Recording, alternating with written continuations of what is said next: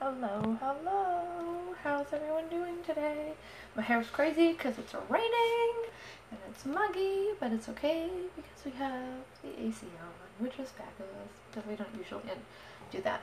But hi, my name's Rebecca Packard. We're creating a Maharishi effect where we come together every day at 2 p.m. Sometimes we're live streaming, sometimes we're setting our telephone or our alarm and we are setting it for 2 o'clock so that we can hold intention, and we hold intention for a piece or 2 to 4 minutes. So 2 to 4 minutes is something that everybody can do.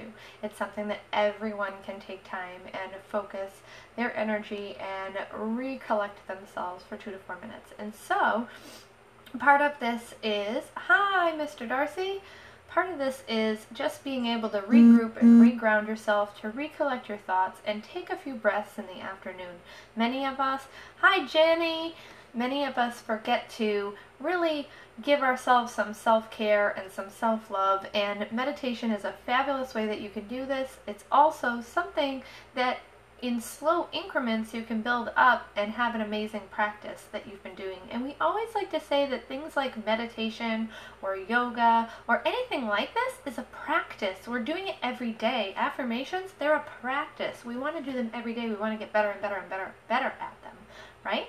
So it's just about 2 o'clock, wherever you are, whatever you're doing, we're going to all focus on peace. And maybe your meditation is a visualization, or you hold a mudra or a mala. Maybe you're focused on your breath. Whatever works for you is what we want you to focus on. And we're all going to hold the same intention though. And that is where the magic happens. All of us meditating, holding the same intention, is where the Maharishi effect comes into place. And what we're doing is we're creating a tidal wave of positive energy that is encompassing our inner selves, our outer selves, and our environments, which is amazing. So here we go.